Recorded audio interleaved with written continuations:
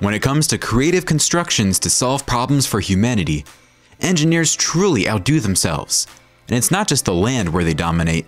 The innovation extends far beyond, reaching above the sky and below the sea. Whether it's manufacturing elaborate underwater tunnels or creating complete islands artificially, creativity truly knows no bounds. You'd think it'd be impossible for an incredibly massive skyscraper to float in the sea, but it's actually not. We are here to show you some of the most insane ocean constructions humans have come up with over the years. So make sure you stick around to the very end to not miss out. Number 8. MAESLANTKERING. This is what the world's largest flood protection project looks like. The MAESLANTKERING is a storm surge barrier in South Holland, Netherlands. When a storm surge is expected to be more than 3 meters above normal sea level, the doors of the barrier start flooding and move towards each other, closing the waterway. The importance of this barrier simply cannot be overstated, especially for those in the surrounding area. When the seawater threatens more and more land due to the rising sea level, the MAESLANT barrier is the ultimate protection of Rotterdam. What's more, the mobile gates of the barrier are nothing less than a marvel. They are a human achievement, unlike the barrier itself, which is controlled by a computer. But the fact that it's automated is a huge advantage, because it greatly decreases the probability of errors as well. In case of a storm, the decision whether or not to close the barrier is made by a computer system. If people were to manually make that decision, it would get messy real quick. Number 7. SKYSCRAPER at sea. This massive oil platform has been designed and built to last over 40 years in the harsh elements of the Gulf of Mexico. It isn't surprising that this remarkable structure took thousands of workers years to construct. It stands at an impressive 16 stories in height, which is enough to leave anyone jaw-dropped. The skyscraper at sea is officially named Appomattox, and it's pretty much the largest floating production system Shell has ever come up with. 2 football fields wide and weighing more than an aircraft carrier, the extraordinary-looking construction is on its way to become one of the world's largest oil platforms, creating a state-of-the-art, greener, long-lasting oil platform that's more massive than any other Shell projects we've seen in the past. Wasn't easy by any means. Thousands of engineers have relentlessly worked hard over a span of 4 years, facing tons of challenges along the way. In all honesty, it's pretty mind-blowing that something this huge even floats at all. Number 6. Underwater structures / cofferdams. When it comes to underwater construction, cofferdams are what truly stand out. They can be traced back to the Persian Empire and have stood the test of time not only because of their remarkable effectiveness, but also the sheer lack of alternatives. In the modern age, though, the process of creating cofferdams requires more than driving steel sheets into the ground to create an enclosure. Instead, there's a whole lot of geotechnical expertise involved. The steel pipes should be driven down deep enough so that water doesn't seep through, but it can't be too deep either. Otherwise, it'll be difficult to remove once the construction is finished. Cofferdam safety is another super important aspect to consider. Engineers have to calculate the most suitable height of the piles, taking changes in the water levels due to factors like tides, floods, and other threats of that sort in order to keep the water out. It's not all that surprising that the price tag for manufacturing a cofferdam is huge. No wonder they're only used when no other construction alternatives are available. Number 5. World's longest underwater tunnel.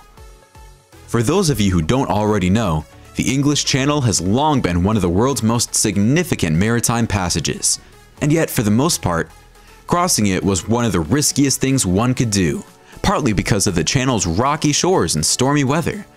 As a result, engineers of the early 1800s proposed several plans for increasing the 33-kilometer gap, with some designs including artificial islands linked by bridges, submerged tubes suspended from floating platforms, and an underwater passage more than 2 times the length of any other tunnel out there. Thanks to the invention of the tunnel boring machine and the discovery of a stable layer of chalk marl below the seabed, the construction of this incredible tunnel became all the more feasible. Hundreds of years after the initial construction, a group of French and British companies invested in the project with an amount equivalent to £14 billion in the modern age. And so, the world's longest underwater tunnel became the most expensive infrastructure project to date. Number 4. Bridge.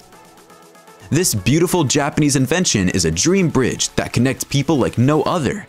In fact, it even contributes to the creation of future maps. The roots of the project go back to the Kurogen Bridge, which was the first iron bridge ever constructed in Japan. The bridge division of Mitsubishi Heavy Industries have built their recent projects according to the demands of time. And now comes the incredible Bridge, a dream creation that, in the words of the manufacturers, opens up the future. It's an innovation that protects locals from large-scale earthquakes while enriching their daily lives. What's more, not only does the bridge enable the expansion of living areas and the facilitation of logistics, but it's also essentially a symbol of the city. It provides a pretty cool place for people to relax and take their mind off things. Number 3. Floating Highway. Have a look at the world's very first floating tunnel in Norway. This submerged roadway is an excellent way to help speed travel along the country's rugged west coast.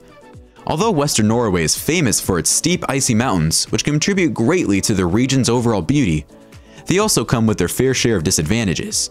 Life isn't easy for the motorists living there. With 7 ferries along the way, the 700-mile trip between the cities of Kristiansand and Trondheim is almost 21 hours long. That's way too much for regular travelers.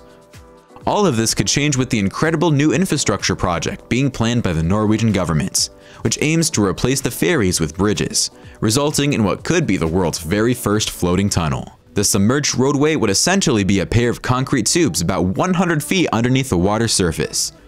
This project has the potential to cut the Kristiansand-Trondheim travel time almost in half. What's more, it could also greatly minimize the environmental impact on the area.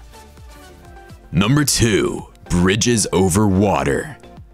It's highly unlikely that you won't come across a bridge of one sort or another while traveling every day. Even though bridges in general are pretty useful engineering marvels, those built over water are on a whole other level. They're like a connecting link between two lands separated by a water body. If you've ever wondered how the pillars are built in the water, ultimately giving rise to the construction of the whole bridge, we are here to show you. So, depending on the level of water and the quality of the soil, there are different methods in which bridges are built over water. In low-depth water, the foundation of the bridge is usually laid by filling that specific location for a temporary period. This is where the pillars of the bridge are eventually constructed. When the soil in the top layer is not suitable, temporary rigs are erected and piles are manufactured deep inside the riverbed. After that, the bridge is constructed by either taking support from the pillars, by temporary platforms in the water, or through barges. Number 1. Artificial Island. So, as the name suggests, an artificial island is one constructed by man instead of natural means. But it's by no means an easy process. Artificial islands are usually created by expanding the existing islets and by developing on existing reefs, or merging some natural islets into bigger islands. The most common way through which artificial islands are created is land reclamation, which is a process where new land is made from oceans, riverbeds, and lakebeds. The reclaimed land is called reclamation ground in general. Depending on the area in which they're created, the construction process of an artificial island might slightly vary. Generally speaking, there are 3 main stages: remediation of seabed, placement of seawall, and filling. What's more, breakwaters are also formed to protect the island. Sand drains are the most effective and cheap method of construction, while vibrocompaction is what's used to get rid of liquefaction. Even though these islands greatly damage the ocean by negatively affecting corals and marine life, there's no denying that they're pretty impressive engineering achievements. Palm Jumeirah in Dubai and Pebberholm in Denmark are some famous examples of artificial islands. Alright, comment down below which one of these ocean constructions blew your mind the most. Don't forget to like the video, subscribe to TechJoint, and we'll see you in the next one.